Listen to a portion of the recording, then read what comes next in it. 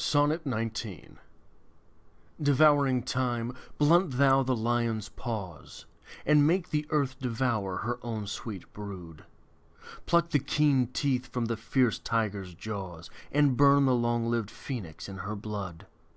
Make glad and sorry seasons as thou fleets, and do whatever thou wilt, swift-footed time, to the wide world and all her fading sweets. But I forbid thee one most heinous crime.